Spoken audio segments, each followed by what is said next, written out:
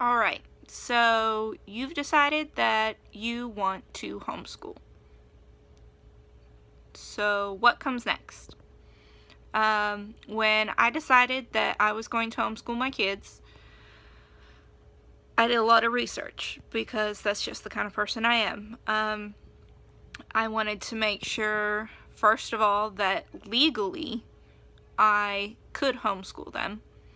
I wanted to make sure that I followed whatever rules there were, and I wanted to also make sure that they weren't going to miss out on the things that were important to us if I was homeschooling them. The first step that I took when I decided we need to think about homeschooling was to think about, did I have time for it? Could we afford it? You know, were there other options out there that maybe were better than homeschooling? At the point that we considered homeschooling, I was already a stay-at-home mom. So we weren't going to lose out on my income. My husband works very, very hard to provide for us and does a very good job of it. So I'm very blessed, very lucky to be able to stay at home, even before we homeschooled. Obviously, being stay-at-home mom, I was still responsible for the house. I did have my own businesses. I had 2 businesses that I ran from my house. Could I homeschool my kids and still run my businesses? Or was I going to have to stop working altogether? I had to think about that before we started. Could we afford it? I mean, I had friends that homeschooled, and they homeschooled box method. They purchased an entire curriculum from a company, and it was about $900 a year for one kid. I had 2 kids going into homeschooling. You know, could I afford that? Not really. So then I had to look at other options, and I was really, really pleasantly surprised at how many options there were out there and how many of them were affordable. I was surprised at how many options were free. Yes, you can homeschool for free. I did legal research. You know, what were the requirements? Did I have to have a certain education? You know, what sort of record keeping had to be done? I checked out the HSLDA, the Homeschool Legal Defense Association, I believe. I will post a link below in the description. They have a spot where you can choose the state that you live in and find out what the requirements are for homeschooling in your state.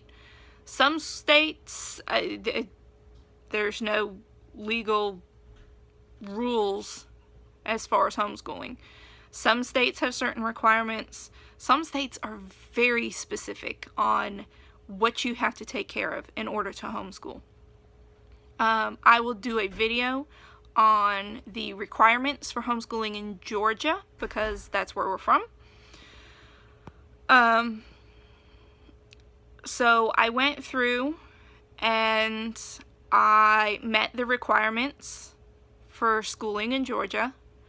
I found affordable ways for me to teach what I wanted the kids to learn.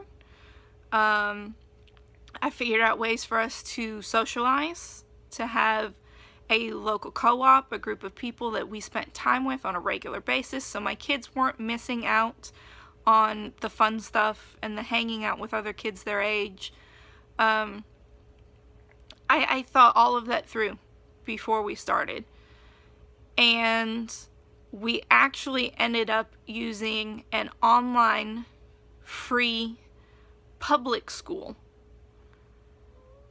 for the past 2 years. As I did more research and more planning, I had a toddler at home. I wasn't ready to plan lessons myself. So we took 2 years with the public online school. And in the end, it was still public school. They still taught to the test. The focus was on getting those good scores at the end of the year. And I had a problem with that.